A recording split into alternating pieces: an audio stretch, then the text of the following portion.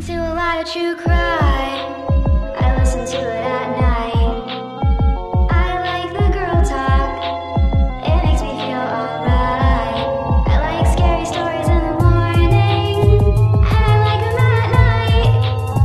I like the girl talk vibes. They make me feel just fine. I listen to a lot of true crime. That's the two of them meeting. And again, the time there is about 5:45 p.m. We're now inside the Sky City building, going towards the escalator to go up the way. And we can make out, having just got off the escalator, the defendant and Ms. Millane, and that's the casino floor behind them. There's the entrance to Andy's Burger Bar there, and we're about 5:47 p.m. That's the bar itself inside the restaurant, and here we can see the two of them walking towards the top of the screen there, choosing a table to sit at. Then we've moved forward to 7:12 p.m. We can see the two of them leaving.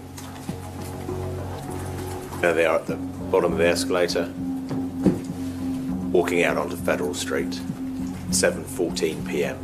And the next location is going to be the Mexican Cafe, and that's Ms. Millane and Mr. entering the cafe. 8:27 p.m. or thereabouts, Mr. coming up to with a bank card to pay for the drinks. 3 jugs in total, a couple of jugs of margarita and one of sangria. And that's Ms. Millane and Mr. entering the Bluestone Room at 8:30 p.m. And what's just been shown there is the pair of them kissing. Then we've gone forward about 4 minutes, 8:45 p.m. and again the two of them kissing. As we've just seen the timestamp there, about 8:50 p.m. Again the two of them kissing. Now on to 9:20. Ms. Millane disappears from view. There appears to pick up Ms. Millane's handbag.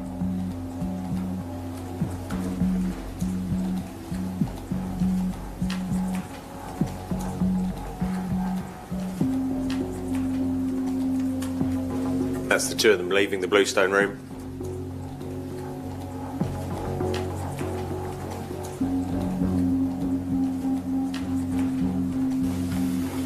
City Life Hotel at 9:40 p.m.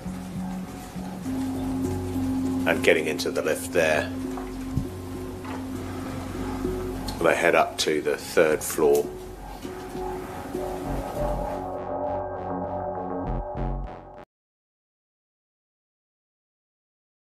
I'm telling you, that bag is still in my room. What's in it? Nothing. Nothing's in it. What was in it then? Nothing. Where did it come from? The warehouse. Which warehouse? Atrium. When did you buy it?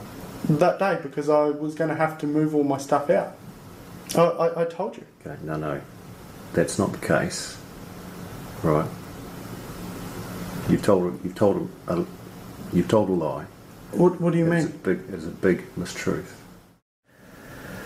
I went to the warehouse at the Atrium. And brought a suitcase.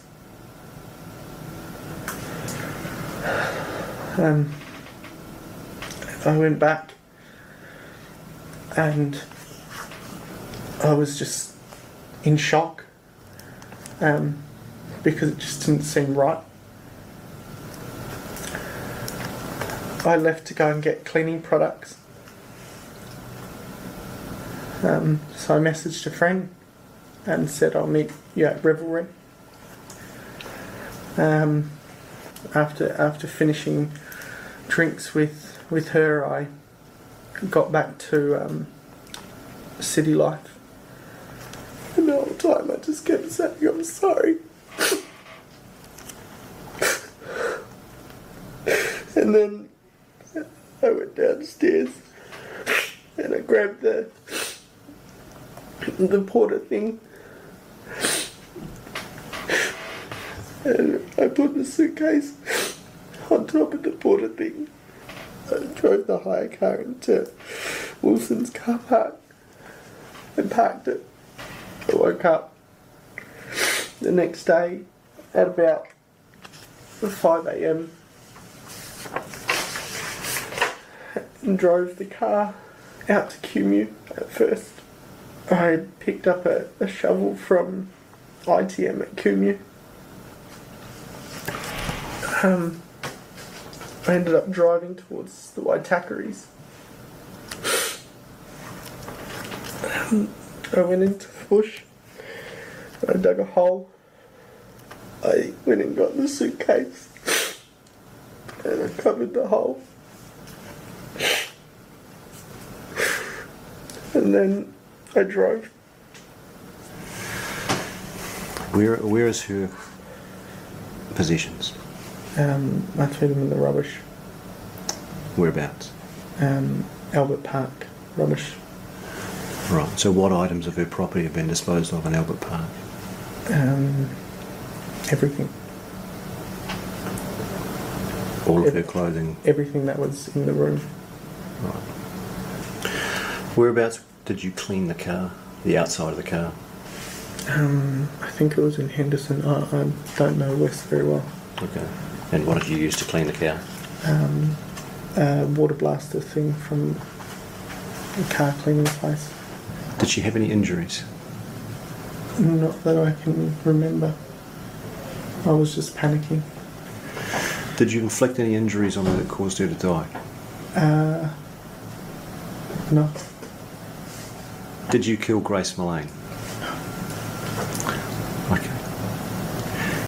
And you're under arrest for the murder of Grace Millane on or about the 2nd of December. Okay. You understand? Yep. Did you intend to cause her death? No. Beside the chilling murder of Grace Millane at the hands of her Tinder date. Grace Millane was traveling the world after graduating from college when she met Jesse Kempson on a dating app while visiting New Zealand, then he strangled her to death in his hotel room. In 2018, 21-year-old Grace Millane decided to take a gap year after graduating from college. The young British woman planned to travel the world, and she set off on a backpacking tour that fall. After spending 6 weeks in South America, she flew to New Zealand for a 2-week stay. Grace was looking forward to celebrating her 22nd birthday while she was there, but tragically, she never got the opportunity. On December 2, Millane's parents sent her birthday wishes, but she never responded. They grew concerned, and 3 days later, they reported her missing. Police in Auckland soon discovered that she wasn't just missing. She was dead. In less than a week, they identified her killer as Jesse Kempson, a 26-year-old man with a history of violence against women. Grace had met up with Kempson the night of December 1 for a date after connecting with him on Tinder. And before Grace ever received her parents' birthday message, Kempson had strangled her to death in his hotel room. The investigation into Grace Millane's disappearance. After graduating from England's University of Lincoln with a bachelor's degree in advertising and marketing, Grace Millane decided to explore the world. The young British backpacker arrived in New Zealand after spending 6 weeks in South America, eager to begin the next leg of her adventure. Grace Millane was on a backpacking trip to celebrate her college graduation when she was killed by Jesse Kempson. Her parents told the BBC in 2018 that throughout her trip, Grace had been bombarding us with numerous photographs and messages of her adventures. That all stopped on December 2, Grace Millane's 22nd birthday. 3 days later, on December 5, 2018, Grace's parents reported her missing. While police in Auckland initially believed there was insufficient evidence to say anything had happened to Grace, it only took a few days before they determined that she was no longer alive. On December 8, police officially announced that Grace Millane's case was being treated as a homicide investigation, and they began to retrace her final steps. Security camera footage helped them follow her movements on the night of her murder. Grace Millane with Jesse Kempson. CityLife CCTV footage court evidence. Grace Millane and Jesse Kempson were seen entering the CityLife Hotel together on the evening of December 1, 2018. Security cameras from local restaurants and a hotel in Auckland painted a clear and chilling picture of her final hours. Millane was seen having drinks with a male companion at 3 different locations throughout the evening and at 9:40 9:41 p.m., a camera captured her and the same man in an elevator at a hotel called City Life. Investigators later learned she had met this man on Tinder, and they knew exactly who he was, because he had commented on one of her Facebook photos the very night he killed her. Jesse Kempson, the Tinder date killer. Jesse Shane Kempson was a 26-year-old bartender and laborer. On Facebook, he dropped his surname, going simply by Jesse Shane. When police saw that he had left a comment on Grace's page the night of December 1st, they reached out via social media to request an interview with him. In that first interview, Kempson appeared to be well-mannered, cooperative, and willing to talk. He told police that they'd gone out on a date the night of December 1st but that they had parted ways around 10 p.m., and he hadn't seen her since. The final images of Grace Millane show her in an elevator with Jesse Kempson at 9:41 p.m. on December 1, 2018. However, police had already viewed the CCTV footage, and they knew Kempson and Grace had taken the elevator to the third floor of City Life. Kempson was seen leaving the following morning, but Grace never appeared on the cameras again. Kempson was clearly lying to the police, and he had just gone from a person of interest to the lead suspect in Grace Millane's murder. He was taken into custody on December 8. The following day, Grace's body was discovered in the mountains about 12 miles outside of Auckland. What happened on the night of Grace Millane's murder? As police found Grace's body, viewed her autopsy report, and continued to speak with Jesse Kempson, they began unraveling the mystery of her death. After Kempson and Grace's date on December 1st, they had returned to his hotel room at City Life. There, Kempson claimed, Grace asked him for rough sex, and he had accidentally killed her while consensually choking her. However, his actions in the hours and days that followed painted a completely different picture. According to reports, at 1:30 a.m., Kempson searched online for things like hottest fire and flesh-eating birds, visited a porn website, and took 7 photos of Grace's dead body, moving her limbs into various poses. The next morning, he messaged another woman on Tinder to schedule a date. When he met up with her that afternoon, he told her a bizarre story about a man who had asked his girlfriend to have rough sex and then accidentally killed her. That same day, Kempson rented a carpet cleaner and bought a suitcase. Less than 24 hours after murdering Grace, he smuggled her body down the elevator and out of the hotel in the newly purchased bag. Jesse Kempson stuffed Grace Millane's body into a suitcase and rolled it out of his hotel 24 hours after the two were seen riding the elevator to his room. Then, on the morning of December 3, Kempson left City Life at 6:15 a.m., stopped at a store to purchase a shovel, and buried Grace Millane in the Waitakere Ranges. Jesse Kempson's trial and rough sex defense. Kempson's argument that an accident during rough sex led to Grace's death didn't carry much weight. He was found guilty of her murder and sentenced to life in prison with the possibility of parole after 17 years.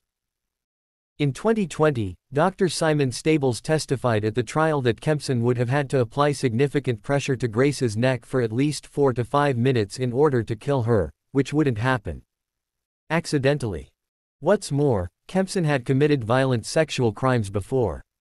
Just 8 months before murdering Grace Millane, he had sexually assaulted another British tourist he met on Tinder in his motel room after a date. She didn't tell anyone about the assault until she recognized Kempson in media coverage of his trial for Grace's death.